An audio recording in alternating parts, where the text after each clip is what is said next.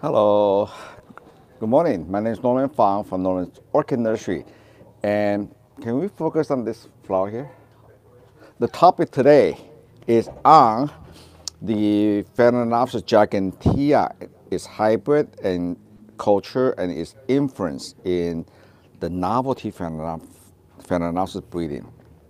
Okay, this is actually not the best form. But this is a seeding from a seed from the wild, unimproved jungle form from the Borneo of Indonesia.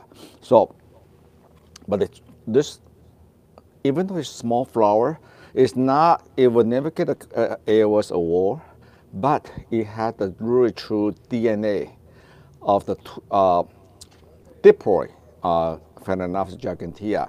So this is not improved for the big flower, the color form, but this is as wild as you can get. If you ever go to, let's say, the jungle of Borneo and you see gigantea in the wild, this is the one of the color form from the Borneo.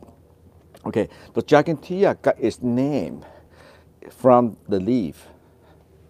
Obviously, they are wider leaf. Okay, and this one here is actually is the first bloom seeding. I would say that this is first on the flower, and the seeding is about maybe 4.5 to 5 year, give and take. So gigantea, that's why you don't see them very often, because it takes years to grow them. Never buy them bare rooted. If somebody coming from overseas, they have bare rooted seeding and they just pack it up with the new moss. They are more than 50%, you are going to fail, because gigantea, even as a species growing artificially from seed in the nursery, they just really hate to be traveled. I was at a Tamiami show last week, and then I see some gigantea was shipped in from Asia. Even though they look good, but I already see sign of stress from cold, because you're coming from East Asia, and then maybe traveling from Hong Kong to Miami, and in between they exposed to a lot of cold damage. So if you be an educated buyer, if you go to the show in January, February, if you see a gigantea offer from overseas vendor, stay away from it. I would rather to wait until if they are available in the summertime from overseas, or you just can just buy it from the. There are several nurseries in America have offer. We are one of them. We offer a lot of we do a lot of different seed strain that we grown in California. And one thing about buying gigantea is the root. Okay, can you check out the root system? Okay, so. And contrary to a lot of people thought, oh, Phalaenopsis gigantea is from Indonesia. They must love heat. They must love a lot of light. No. I have been growing Phalaenopsis gigantea for at least good 10, 15 years commercially. And I have learned a lot. Gigantea, even though they're from Indonesia, they are actually from the mountainside or some of the island. So they're not really sea level. So they really prefer shadier. Okay, if you versus the Phalaenopsis, the Emboliensis, Embellina, Luteminiana, they actually like a lot shadier than this type. So if you have a greenhouse, I will usually put them by the cool pad. Okay, so if you're going under light, okay, don't raise your gigantea too close to the light bulb. Think about them just like less light than your Bernina. So maybe you want to put it toward the edge of the tube versus the central of the under light.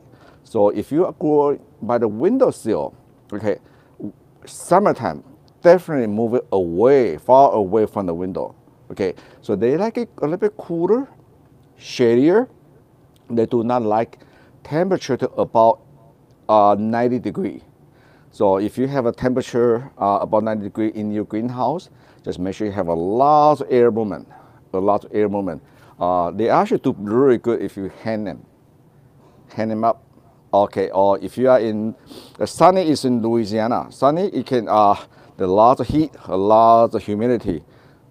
You can also tilt it, you can also mount it too. But in the winter time, just right before the flower, I usually put it higher in my greenhouse so they get more light, a little bit more light before the flower. This particular one, I should put it early.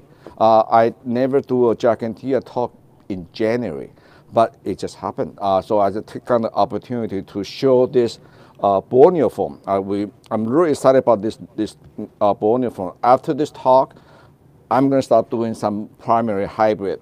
I can remake the Phalaenopsis Gentleman Jack is Gigantea and Ludeminiana. So, no, I'm sorry, Gigantea and Tetrapolis, and I have a lot of different color form of Tetrapolis, the blue one, the copper form, the bronze one. So we can remake a lot of Gentleman Jack using this amazing, look at this. This is just first bloom, 2 spike. So this is have a very good DNA, okay, from the jungle of the Borneo. And I'm very grateful that my friend from Indonesia sent me some dry seed that he collect from the Borneo on the Gigantea.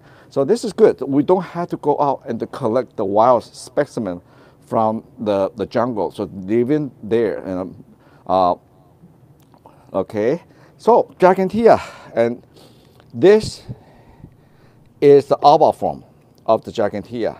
Okay, the alba form is another new color form that's coming on the market. It's very exciting. And when I talked to Yang this summer, Yang of Prince Orchid really the forefront of the Gigantea breeding, and he has some of the best Gigantea collection in the world. Okay, we talk about just any island, about 5 different color form, different island, and he also do a lot of breeding with the Gigantea alba. This is one of his alba. Don't worry, we're going to release a lot of his hybrid using the Gigantea alba. Okay, this is one of the novelty using Gigantea alba as a pollen parent. So look at the size on this, okay, and they are spiking. So we're going to release this next month, and I don't want to release it right now because weather is kind of cold. I don't want to get they got in transit. So it's better to receive this in the winter time. But look at the leaf. It's just gorgeous. That's how the Gigantea got this name. It's just, oh, yeah, you can just. It's Gigantea is actually one of the species just perfect for under light. Okay, Sunny will have if you have a heat pad in the winter time, put it on the top of heat pad. They just love the heat. If you have bottom watering system in your greenhouse, bottom watering is mean the hot tube going circulate from the bottom, so the heat, the roots area always stays nice and warm. It's also very good for the not just Gigantea, but a lot of novelty. Okay, so I'm actually very my approach with Gigantea, Phalaenopsis Gigantea right now is on the foliage. Okay, we're going to talk about its hybrid later on, but my new approach right now is on the leaf. Okay, I have selected this tray of the silver leaf color form. Okay, and this is when I was in Taiwan last month, last October, and this is the hybrid made by Yang. And look at the leaf on this guy. Okay, this is actually the very compact.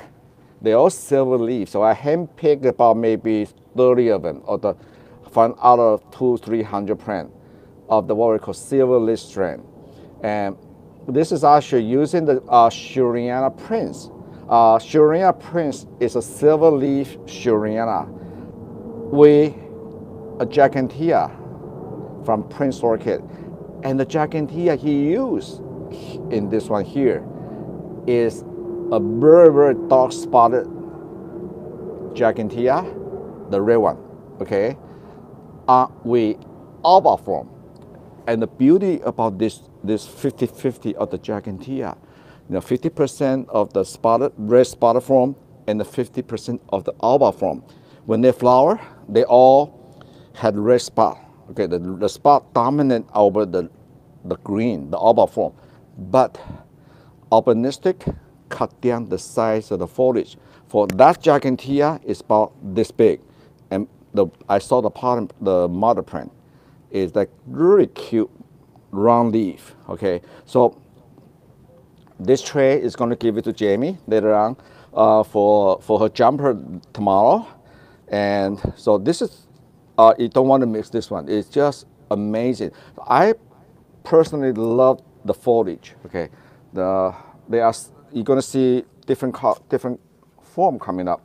So this is the species Shuriana. So this is the leaf. Okay, from on this. So you can see this. So we picked the best from the both species. The silver leaf from the Gigantea and Shuriana, and the compact redness from the Gigantea. So this is the number. Jeff, can you give it to Jamie? She's not doing jumpers tomorrow. She's not doing jumper tomorrow? Huh? 2 more weeks. 2 more weeks. Okay, sure. Then we'll leave it for her over there. Okay. So this is how Gigantea. I'm going to show you this. This another nice silver leaf.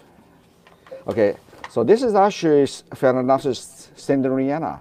I used a very nice silver leaf sanderiana as a pup parent and onto Gigantea. So you can see the Gigantea influence on the foliage. So the new trend actually in Asia right now is a silver leaf marking on the Phalaenopsis. So I'm personally actually responsible for making that silver leaf Shuriana on the map. Remember 5 years ago, I offered the first Shuriana, the silver leaf strain. Okay, so we actually do it ahead of a game right now. So this is the type of primary hybrid. Okay, the silver leaf. The flower is not going to be full round, but they're very exotic, very similar to bronze madam.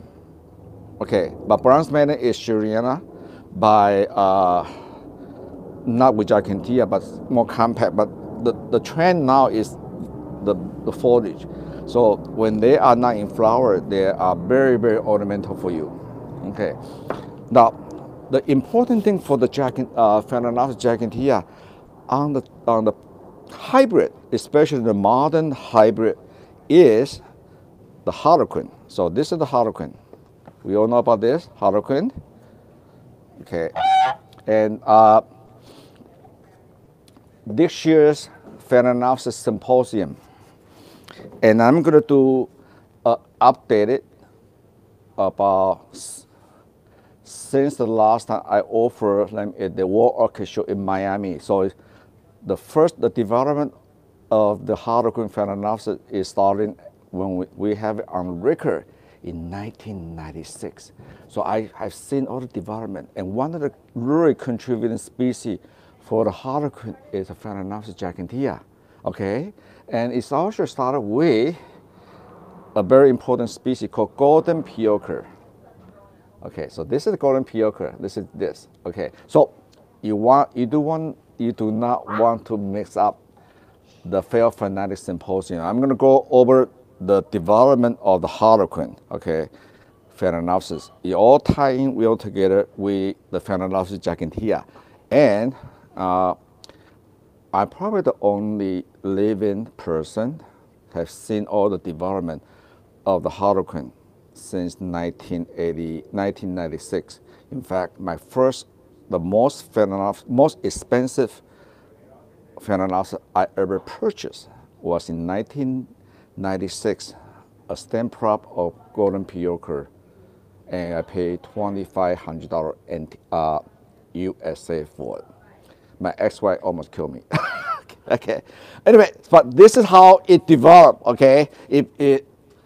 Anyway. So this is all harlequin. The nice thing about harlequin, I don't want to give out too much stuff. You do want to come into the Phal symposium because this is very excitement on the harlequin, especially with Gigantea. The Gigantea, even though the species get big, but it is actually recessive in breeding. It passed on to a lot of wonderful, wonderful quality. AOA judge, American Orchid Society judges love it because it is generally very nice and very full form. Okay, you have beautiful spot, you have beautiful substance. Even for novelty on the first bloom, look at this. Nice stem versus remember the Bonina for Gigantea, Bonina Malaysia. Usually the first bloom is small. So for on the right approach by the breeder, so we can actually increase the length. Okay, and so this is actually a lot of development into we breed it with white. We breed it with this gonna release pretty soon. I just love this. Now you have a harlequin with the big lip. Okay, but look at the leaf. Remember I told you about Gigantea? Gigantea is a recessive in breeding, so they never get big leaf. Okay, there are some species that Bolina, Valencia, some strains that just get a big leaf, you know. But no, they're hybrid. They are actually they are recessive in the plant size, but they're dominant on the color, on the spotting, and the flower form and the color. So this is very exciting. This is part of best of the harlequin with big lip, and it got all kind of crazy stuff going in there. I will go over this with you in detail in the Phal Phalaenopsis Symposium. Of course, another nice quality on the Gigantea is the disease is very interesting. On the hybrid, this is actually about 4 generations or 5 generations away from the species, but this is the GW green wall. Look at how beautiful the leaf. Okay, you still can see the leaf influence structure, but they become very, very heat resistant now. Okay, and because the gene behind it, and GW green wall, many of you have it. If you don't have this one here, you must have this in your collection. It had the spotting. Can you see the difference from the Gigantea? And this is actually breed from the harlequin and from the mutation gene. And very long lasting. Even though it's a big flower, it still had the sequential quality. They never cut off the spike because they just keep blooming. And look at this one. This is first bloom. Tissue culture by our own company. We are very rigid about tissue culture. Many of you know I have a background in horticulture and plant tissue culture. We always obtain the X plant from the original, and then we only limit to a couple hundred plant.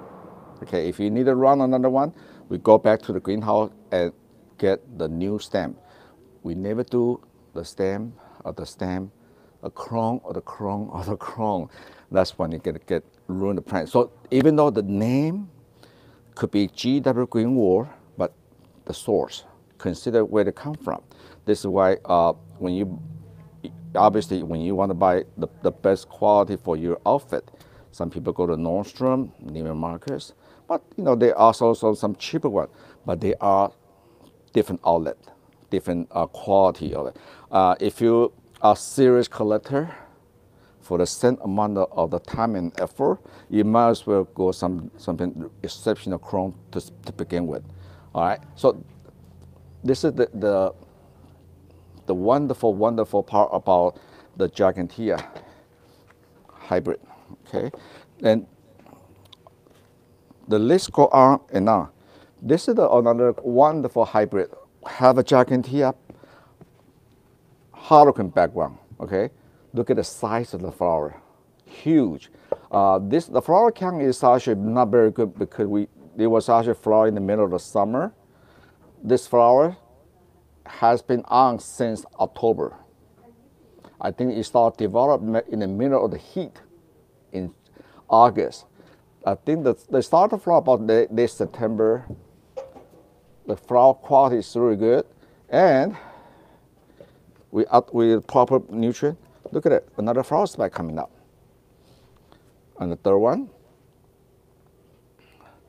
And I don't have even if this one cut off, you still have it's still going right now. So now it's very exciting. You got this Harlequin standard size. This is almost this particular hybrid can get as big as 5 inches. Okay, how to imagine that they have Gigantea, that species, way in the background, but the flower is tremendous lasting quality. Okay, and still on a compact leaf. Okay. Another very popular in our collection. This is done by a friend of mine, Mr. Gao, and it's very hard to believe. This is actually a Harlequin, something like this. Half of the parent is from Shuriana. The only way you can see the Shuriana influence is the white lip from Shuriana. So this is called a Twinkle Chocolate Drop.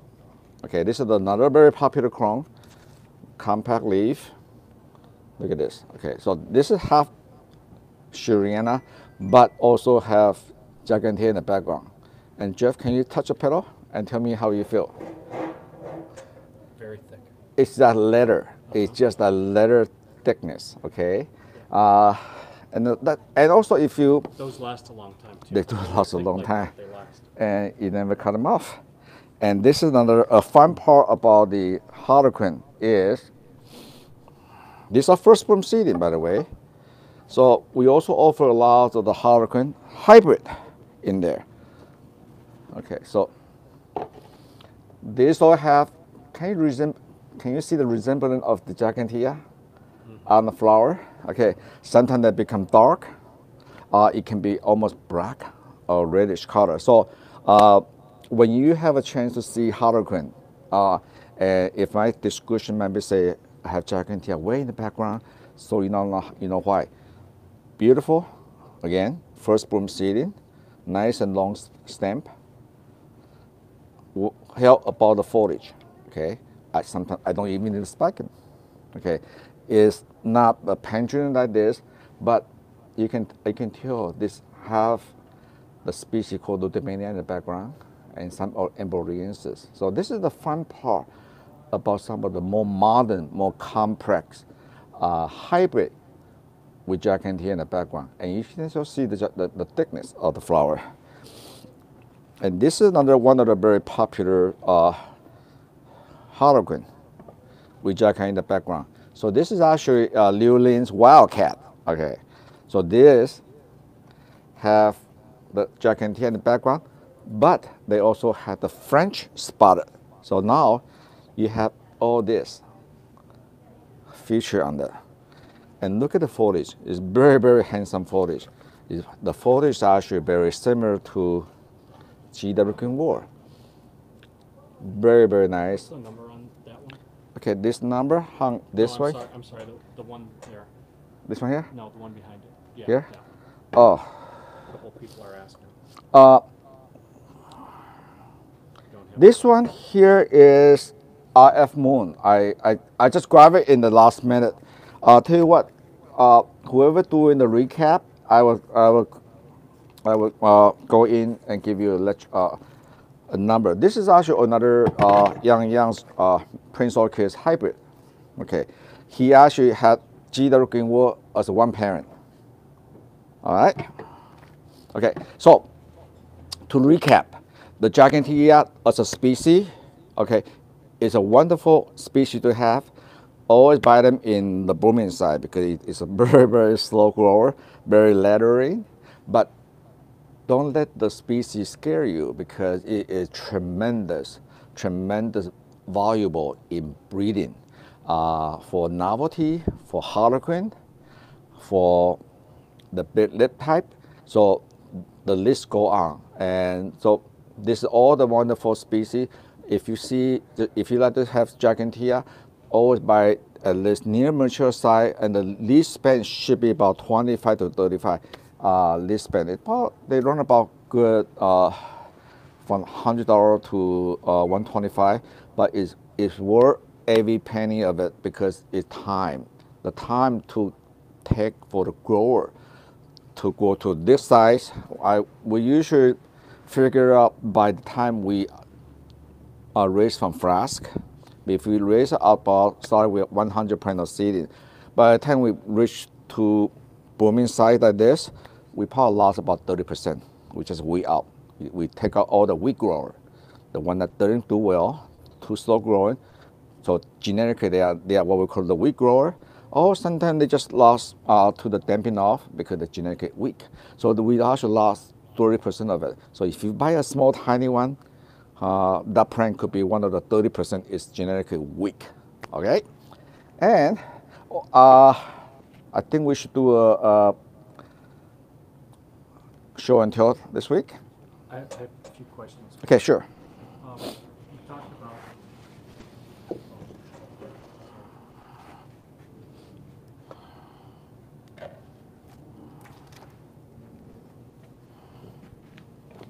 Yes. Yeah, question from the audience? Yeah, you talked about the requirement for the species as far as cooler temperature, and then you said these are a little bit, the hybrids are a little bit warmer. Yeah. Is there any difference in fertilizing from the species to the hybrids? No. And is there any difference in light requirements? No. For the species to the hybrid, the species itself is like a shadier. You know, we talk about 100%.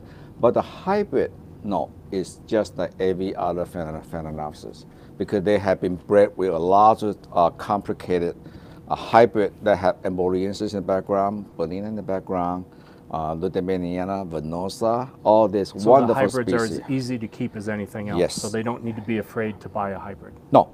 But I just specific mention the Gigantea as a species because a lot of people in the past they kill the species.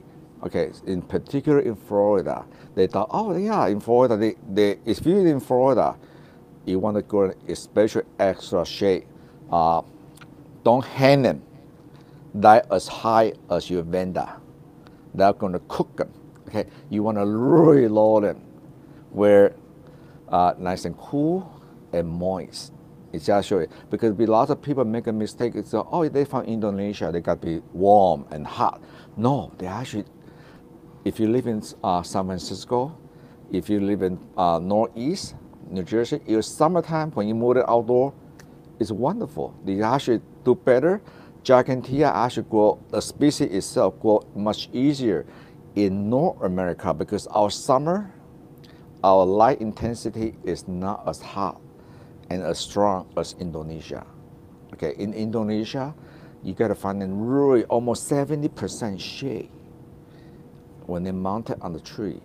Okay, but they growing to their vegetation during the summertime when it's long day, short night, a lot of high temperature. So right now you just kind of you don't have to water as much, but we don't water a lot of our Phalaenopsis this time of year anyway. So the important thing is the light.